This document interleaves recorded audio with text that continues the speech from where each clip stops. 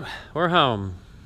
It's the same day of those beans that we were just making an absolute mess. Okay, well, finally we got some daylight for once. Typically we're doing this, it's after dark. But I'll show you guys back in the wagons in. I'm not wild about leaving beans out overnight. Corn has that waxy layer, and then the starch will release the moisture fairly easy when you dry it.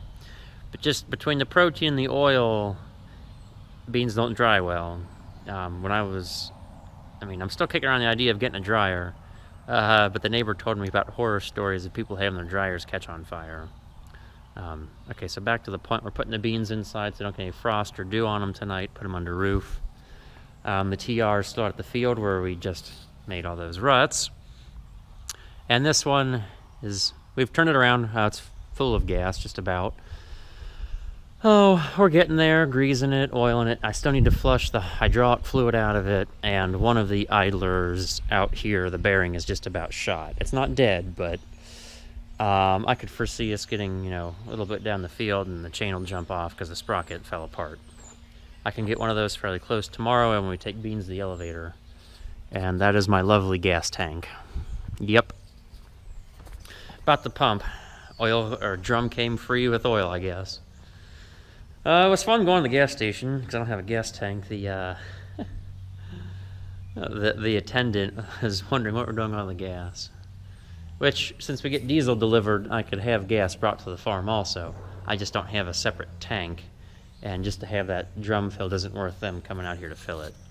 So I'm also on the loose lookout for, 150-gallon tank for gas or something. Hopefully I wouldn't burn that much more gas harvesting with that thing. If I do, it means I either picked up a lot of ground to harvest or something went wrong. Hopefully the first choice, if that ever happens. Okay, so we're going to put you on the tractor, and we're going to back these wagons in.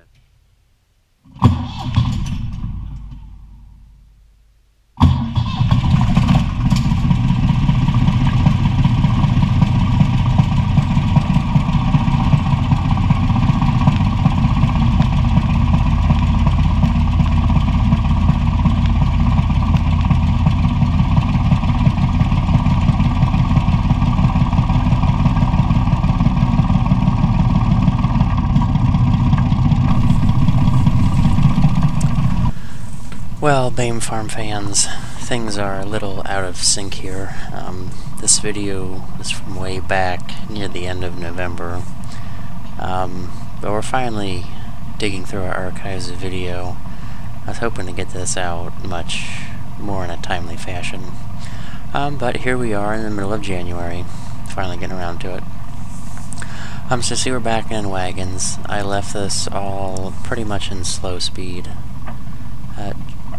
Kinda showing off back in the wagons in some of the skill.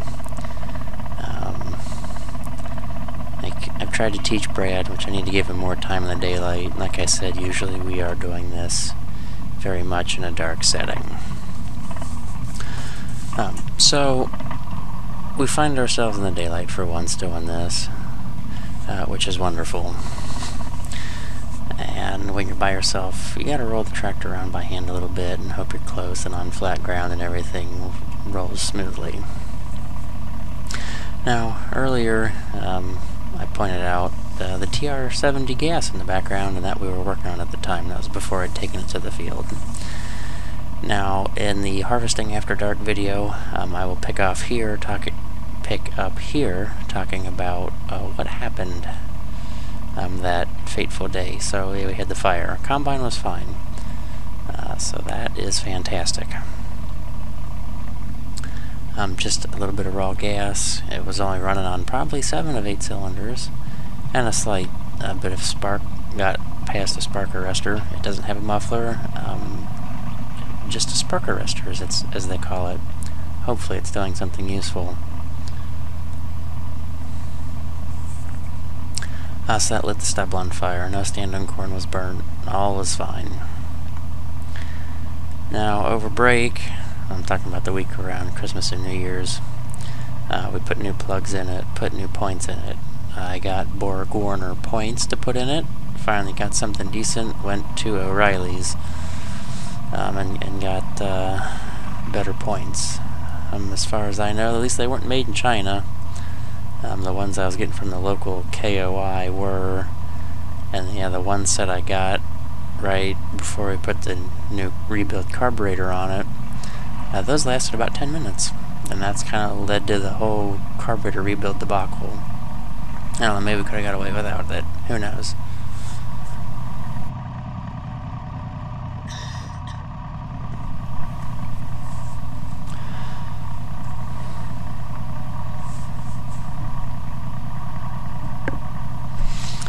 Now, over break, if we put in plugs, we also fiddled with the governor a little bit, and we tried to adjust the amount of gas the carburetor was dumping to the engine.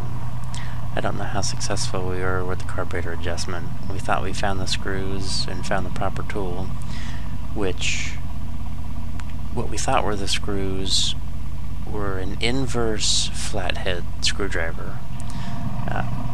So what does that mean? It means we had to use a valve stem extractor tool for tires to try to turn them. And for the amount of force we had to put on them, we thought it was way too extreme. So we thought we did our best at adjusting, because it really wasn't a whole lot of anything. We just went with it, played with the governor. We also played with the timing, which is a pain on that engine. The little needle they give to see the marks on the damper pulley really isn't visible. We were just kind of playing with it. We found the marks, and Dad had me try to mark it, which I couldn't squeeze my head in behind the engine, or through the grain tank behind the engine to really see anything useful. So I could see it, but I couldn't get my hand in there with my head in the way and with the light. So I made a mark. It was close, and as we adjusted the time, we kind of almost did it by ear, and did kind of see my mark a little bit with the chalk. Now I got the first wagon in. That was a small wagon. That one I put it so we could easily get it out of the barn. The second wagon is full. It's very much ready to go to the elevator. And so we played with the timing, had it running pretty good. Didn't think it was missing after putting new plugs. Now the new plugs I got were more of a polished shine to them, whereas the first set of plugs we put in it were just kind of a black steel.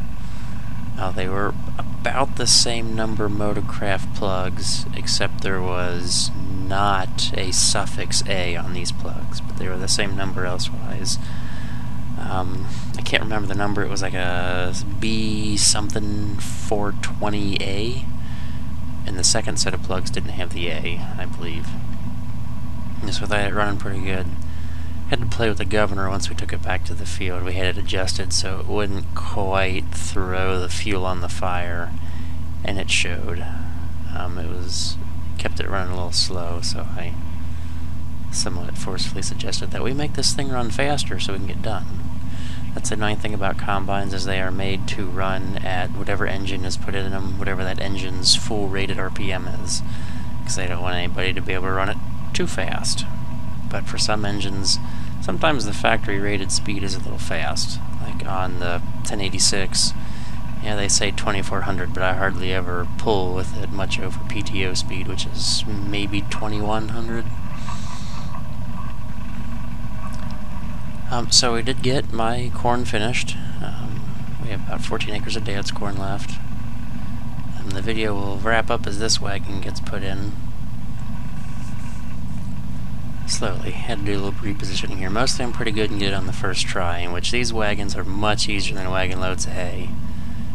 I need to set Brad up during the daylight with an empty hay wagon so we can kind of get a little bit of a spatial awareness back in this barn, because we got to come down the hill and make a right-hand turn. It's not really a straight shot.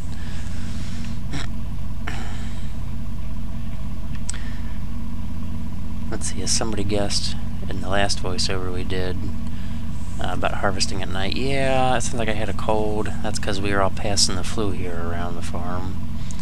Luckily Brad didn't get it, but Mom, Dad, and myself, we all did. So that kind of slowed things down.